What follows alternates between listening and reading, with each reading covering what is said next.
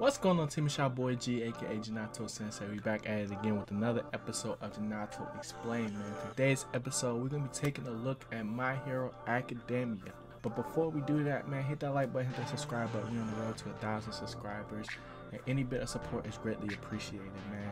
You could be watching anything on YouTube right now, but you decided to check this video out, so I appreciate y'all. And without further ado, let's get into the video. Alright, y'all, it's finally time, bro. It's finally time. Season 5 is about to turn up, man. Shigaraki has returned. Now, this video is basically going to be just focusing on only that, honestly. Up until this point, you know, season 5 has been like hit or miss, you know. There's been highs, there's been lows as far as like hypeness for, you know, just the series in general, but the villains are back and they're actually making moves, bruh.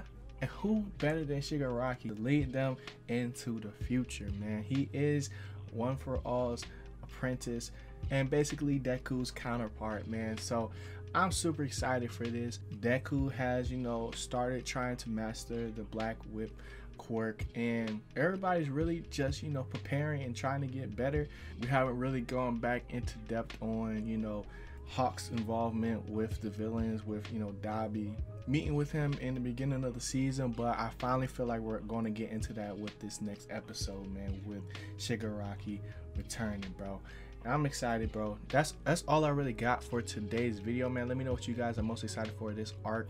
I've seen some things. I'm not really sure about, you know, what they're going to be doing for these internships and stuff like that, because, you know, they talked a little bit about it in, you know, this episode, and we're gonna have to wait and see where, you know, Deku, Shoto, and Bakugo end up, man. They might all end up in the same place, you know. I can definitely see that happening, but, you know, we're gonna have to wait and see.